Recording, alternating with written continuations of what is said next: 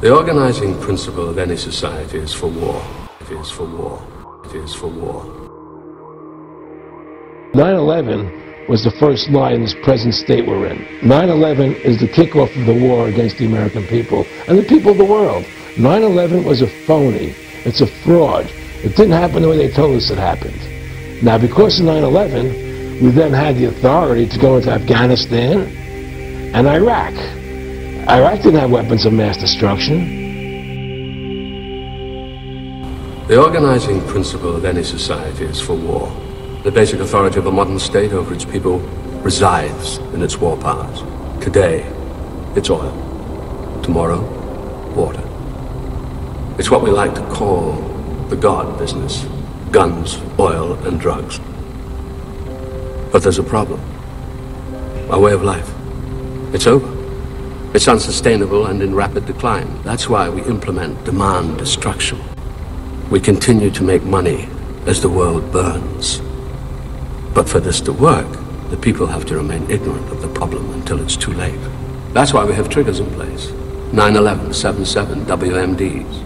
A population in a permanent state of fear does not ask questions. Our desire for war becomes its desire. A willing sacrifice. You see? Fear is justification. Fear is control. Fear is money.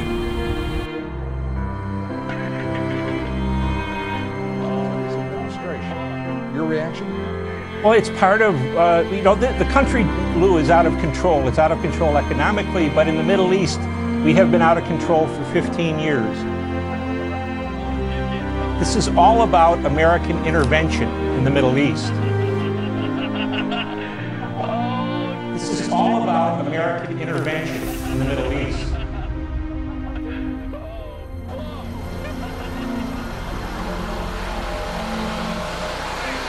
Good morning, and it is not a good morning in New York City.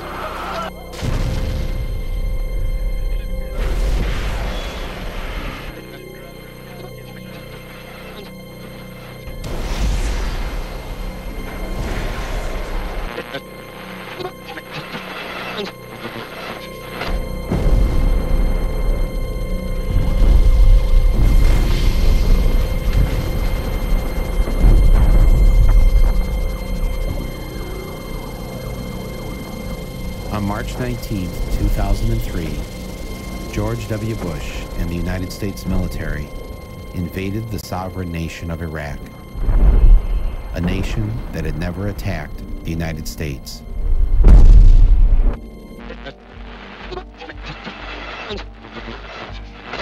A nation that had never murdered a single American citizen.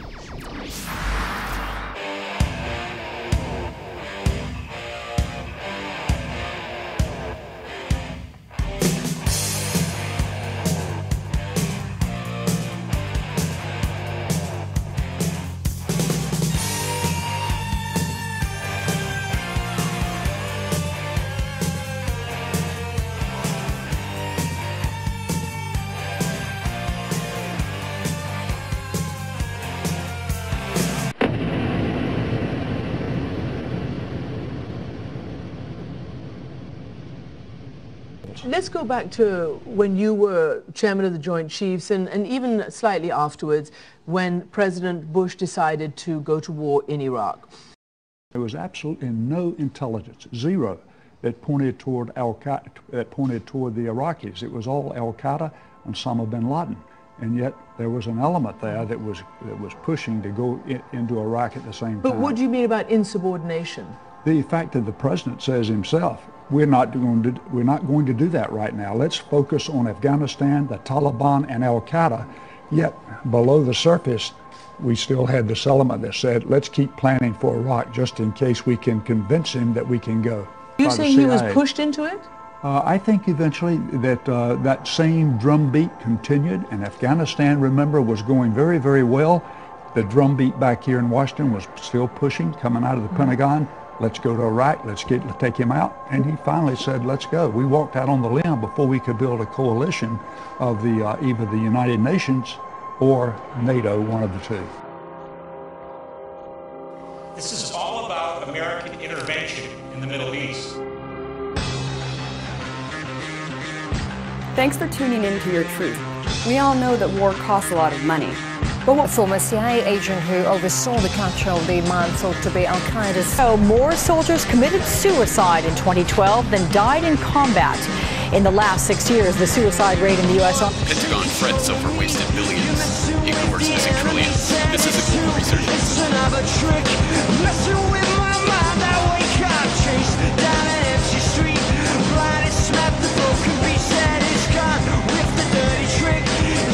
Seven soldiers died in Afghanistan on Monday, the deadliest day so far this year.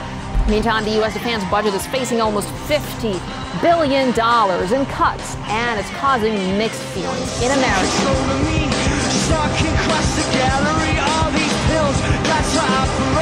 Taxpayers in the United States have paid $1.1 trillion for total war spending in Iraq and Afghanistan since 2001.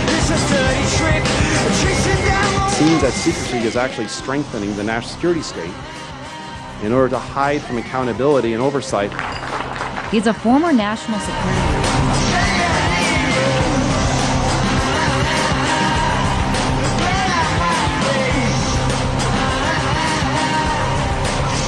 A decade after the US-led invasion of Iraq, which toppled the brutal regime of Saddam Hussein, the country is stuck in a grim cycle of torture, Amnesty International says in a report released on Monday.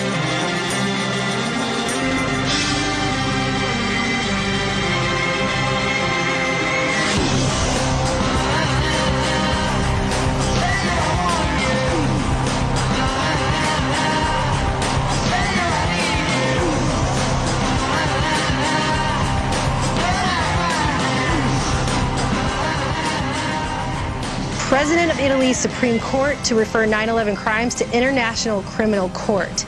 Ferdinando Impassimato is the honorary president of the Supreme Court of Italy, but he's also a member of Lawyers for 9/11 Truth. And he has now stated publicly that he believes that 9/11 is a false flag terror attack, and he's announced officially that he's going to recommend it to the International Criminal Court to hold a criminal trial on 9/11.